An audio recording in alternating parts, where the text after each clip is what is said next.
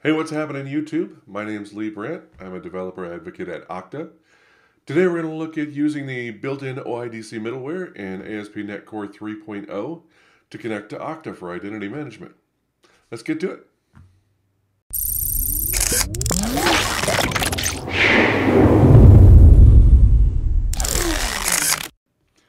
Okay, so the first thing you're going to want to do is scaffold your .NET application. Assuming you have the .NET Core 3.0 or 3.1 SDK installed, we'll just use the .NET command line. .NET new MVC, and we'll give it a name, OIDC ASP.NET Core.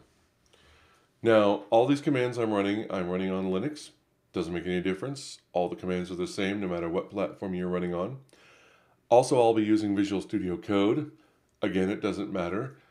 If you're using Visual Studio proper, Visual Studio 2019 or Visual Studio 2019 Community Edition, something like that, there are some things you won't have to do, like setting up the VS Code folder, but everything else should be exactly the same. So let's go ahead and scaffold the application, and you'll see it scaffold the application and then run a restore to get all the NuGet packages that it needs. Now all I need to do is just change directories into that directory where I just created that new application. And for me, since I'm using Visual Studio Code, I can just run code and dot.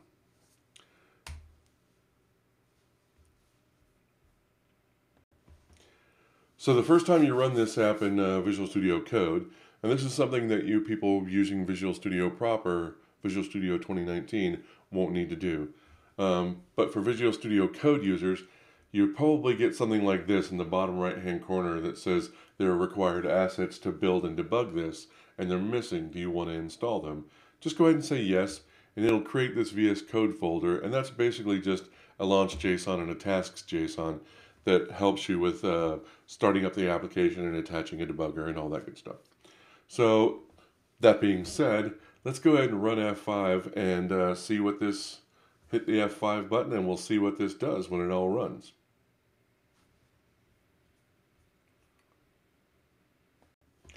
Okay, so when you run your app, you'll see that it's a pretty simple app. There's just a home page and a privacy page. Nothing super new to see here. If you haven't done anything with .NET Core, say past like 2.1, the base app may look a little different, a whole lot simpler, which is better for us. Let's go ahead and add our application. Okay, to use Okta as your identity provider, you'll need a developer account. Developer accounts are free. They'll always be free. Just go to developer.okta.com, click on sign up, and fill in the information. It's fairly simple, just email first name, last name. Once you've created an account and logged in, you'll be taken to this dashboard here. You'll want to click on Applications at the top, and we're going to want to click on Add a New Application. Choose Web. We've got native apps or single-page apps or APIs. You're going to want to choose the web app, and you'll actually see it says here .NET for .NET and Java apps, your basic server-side web apps. So we'll call it something simple like OIDC example. You'll notice our application was running on port 5001. So let's go ahead and put it on port 5001. We'll also change this to port 5001, and the URL is actually sign in OIDC. So it's sign in -OIDC. So it's our local host, and actually these are always all going to be running on HTTPS locally. So we'll make these HTTPS. Everything else can remain the same. We're going to be using the authorization code flow.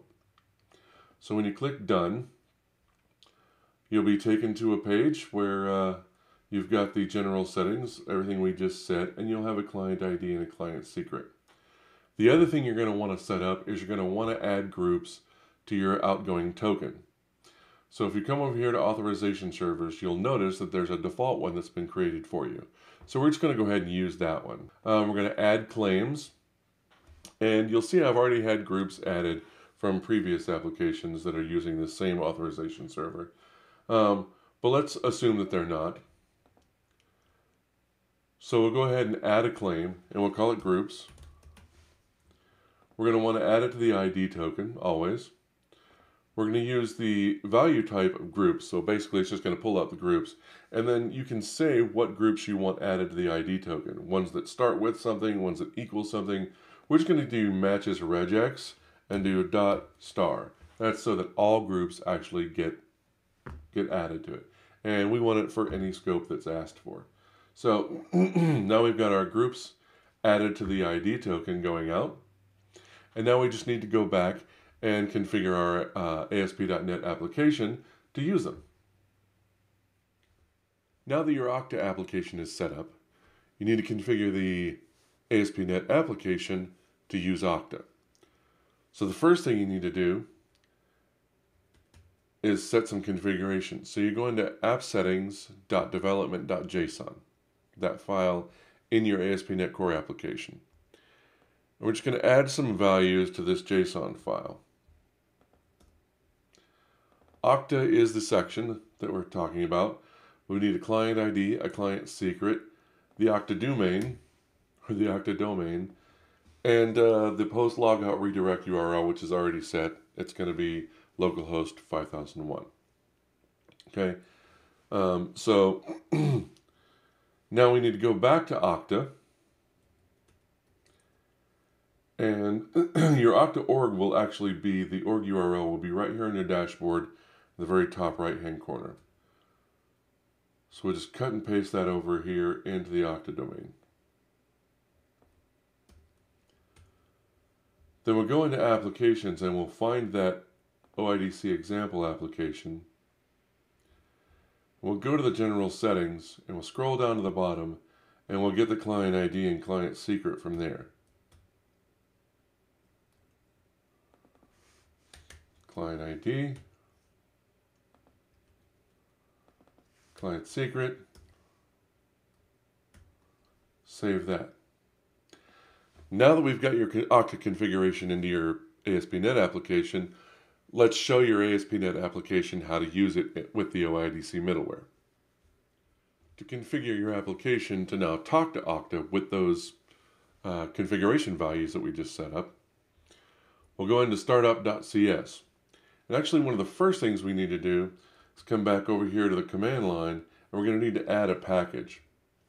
We're going to run .NET add package, and the package we're going to add is the Microsoft.ASP.NET Core ASP.NET Core .authentication.OpenID Connect application, or the package.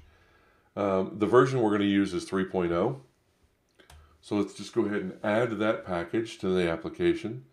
And then we'll come back to the application, and in the configure services method of your startup CS, we're going to add some values.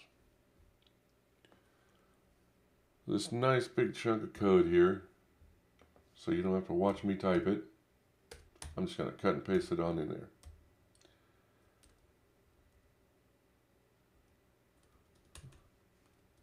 So, we're going to, basically what we're doing is we're adding authentication, we're adding cookies, we're adding OpenID Connect, and we're adding authorization. Now there's some using directives that you'll need to add as well. You can either use control dot and find it. It's Microsoft ASP.NET Core Authentication Cookies that comes from that package that we just installed. Or we'll just go ahead and put them up here so I can show you all four of them that you're going to need. That's Authentication Cookies, Authentication OpenID Connect. You also need the Identity Models Protocols OpenID Connect and the Identity Models for Tokens. Okay, so the options that are going to go into the add authentication call are the default scheme and the default challenge scheme. Now the default scheme is going to be our cookie authentication defaults authentication scheme. And the default challenge scheme is going to be OpenID Connect defaults authentication scheme, because we want to use OpenID Connect as our authentication scheme, and we want to save a cookie, a session cookie. So we add cookies so that we can do that, and then we're going to add OpenID Connect, and it needs some options as well. And this is where we're going to read up those configuration values. So you're going to set the sign-in scheme to the cookie authentication scheme. We're going to set the authority, or the authorization server that we're going to be using, to Okta domain /OAuth2 default. Now, We get that from looking at Okta, and if I go into my API authorization servers, remember this is where we set up the groups. The default authorization server that was set up for us actually has that URL as its URL, which is whatever your domain is /OAuth2/default. So that's why the OAuth2 default is there on the end. We want to be able to talk over HTTPS, so we set that to true. We set in the client ID and the client secret. We set the response type to code because we're going to be using the authorization code grant type. We want to get the claims from the user info endpoint, which means that once the authentication has actually happened, it'll get the claims from the user info endpoint and create the token with it. The scopes that we want to add are OpenID and profile scopes so that it gets name and email address and that sort of thing. We want to save the tokens once we get them. And we're going to set some token validation parameters. The last one is where we validate the issuer. So once we've got a token back, we want to validate that the issuer is who we thought it was going to be. These two are super helpful in the fact that in the ID token coming back from Okta, the name of the user is actually in a thing called, in a JSON document. The JSON web token is keyed with name lowercase n. And same thing with the roles. We want to map groups to roles, so we just tell it that the role claim type comes from this key in this JSON document called groups. So when it goes and gets the claims, it's going to say, oh, here's groups, that goes in roles. Okay? And then the last thing we're going to do is we're going to add the authorization service. The last thing we need to do is come down here to where it says use authorization. And right above that, we're just going to add an app, use authentication. So that way it'll use so we set up add authorization here, and use authorization was already there.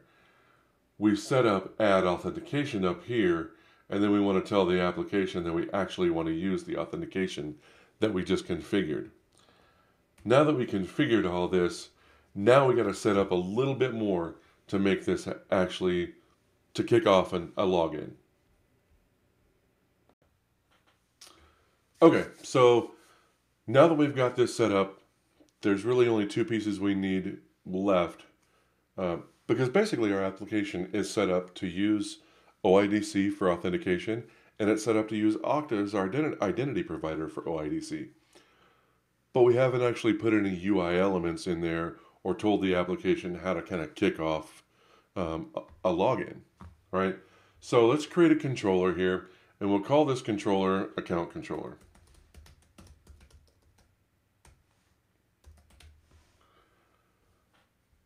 Now, I'm just going to cut and paste a couple of chunks of code in here, just to keep you from having to watch me type it. The first one being the body of the actual controller. Now I'm going to need a couple of using statements in here.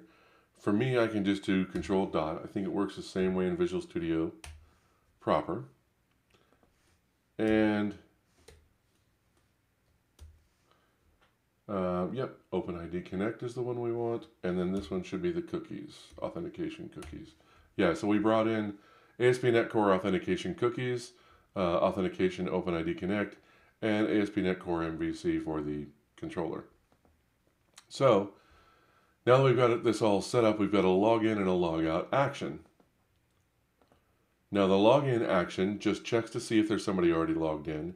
If there is, it just redirects them back to the home page. If there isn't, then it returns a challenge.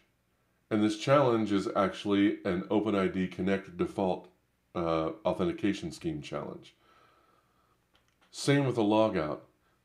Once they click to log out, it's just going to return a sign out result that passes the authentication scheme, the OpenID Connect default authentication scheme, and the cookie default authentication scheme. So, even though we've now got an account controller, we just need a couple of pieces of UI to be able to actually call this account controller. So we'll come over here into the shared folder, we create a new file here, and we'll call it underscore login partial .cshtml.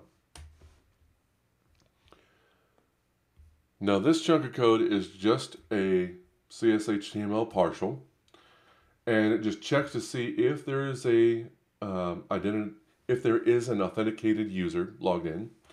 If there is, then it's just going to go ahead and show hello, whatever your name is. And remember, this identity.name with an uppercase n, we actually got from the claim type of lowercase n from the ID token.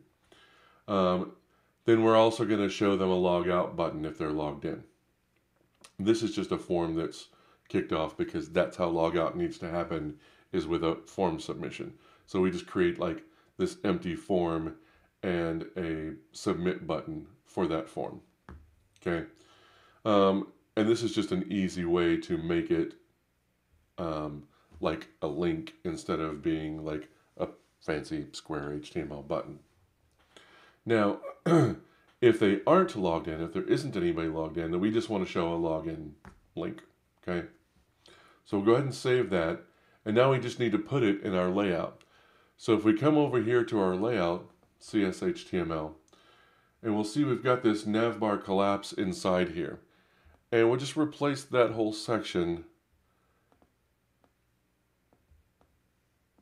And I'll show you why. Because really we're only adding one thing.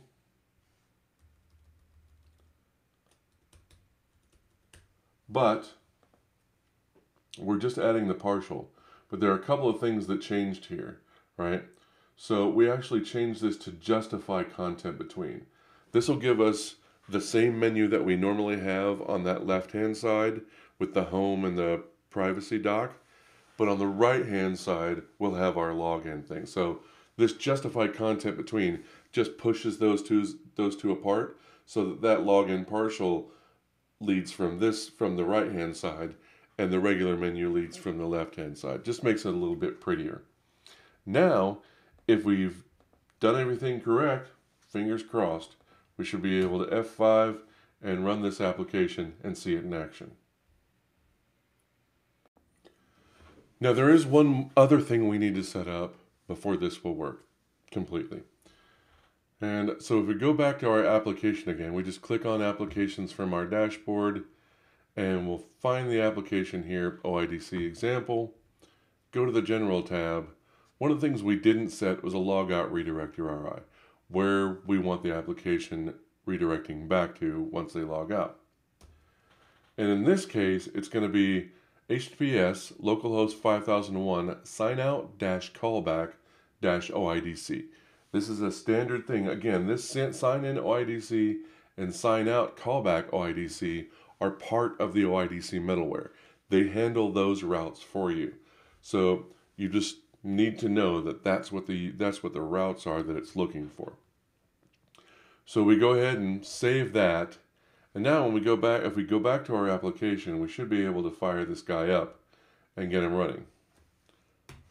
So if we hit F5, run the application, then when we go to click login, you'll see that it actually didn't take us to a login page. It's kind of weird, but really what happened was you were already logged in. Since you're logged in over, if you're like me, you're logged in another tab. So since they're both in the Okta domain and your domain here, then it gets shared. So one of the things that you can do is you can come over here and just click logout. That way at least you can check that functionality. So the logout is actually working, because now we see login. And if I actually come over here and try and do something, like go to the applications list, it'll make me log in again because I logged out of my session with Okta, because I just happen to be logging in with this particular user. So if I open up my application now and click login, it'll take me to a login page that's just like this, and I'll log in with my base credentials for that app, for that one user. If you didn't create a user, it created one for you when you signed up. And that just happens to be the email that I signed up with and that admin username and password. So that's a good way to test things. So now I've got my login and my log out working. Let's go see how we can use those groups to do some authorization. Okay, so now we have authentication working. Let's go ahead and make sure that authorization is working. We have it set up, or at least we have the groups mapped to roles, right? Because in our startup CS, we said that our role claim type is actually called groups. So those groups are going to get mapped to roles for us. So I now should be able to come into the home controller, for instance, and I can just create a couple of actions that I can test out to see if I can get to those things. So I'm going to create an everyone action because I know I'm in the everyone group. By default, when you create an app, everyone that's in the everyone group gets added to the application. So I know I'm in the everyone group. There should be a group that I'm not part of, though. And it really doesn't matter what this one's called. But if you know me, you know I'm not in the dancers group. So let's create a dancers route that only dancers, people in the role of dancers, can actually get to that route. Now, let's go ahead and create a couple of UI pieces too. So if I go over here to Home, Shared, and Layout, I can actually create a couple of nav items to be able to make it a little easier to get to these things. So here's our nav item for the everyone action, and we'll create one more for the dancers action.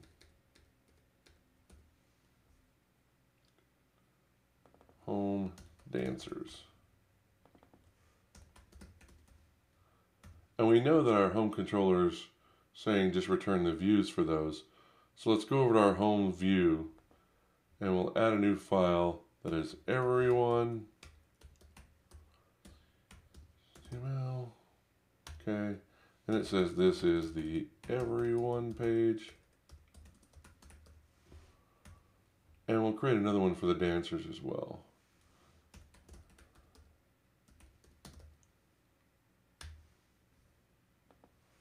And this is the dancers page. Now remember, I shouldn't be able to get to this one. So, if I go ahead and fire this guy up, should be able to see that I can get to the everyone page and I can't get to the dancers page. So I fired up my application and I'm logged into the application and I have my everyone and my dancers menu items here at the top. Now when I go to everyone, I should be automatically taken that this is the everyone page because I'm in that group. But when I click on dancers, I should be taken to an account access denied and a return to the home dancers. So what I can do is create this account access denied route and redirect it to do a challenge for login for access denied routes on the account controller. Or I can handle it in some other way. Maybe I don't want them to log in. Maybe I just want to take them to a page that says you're not allowed to access this page. Something that's a little bit prettier than this, right? So now we've seen that with just a little bit of code, we can get OIDC hooked up, use Okta for authentication and authorization, mapping those groups over to the roles, and you're all set to go. Now you can just continue building your app and adding features that get you more customers. Thanks for joining me today. Check out our other great content here on YouTube. Make sure you hit that subscribe button and the little bell next to it so you get notified when we get new cool content coming out. And we'll see you next time.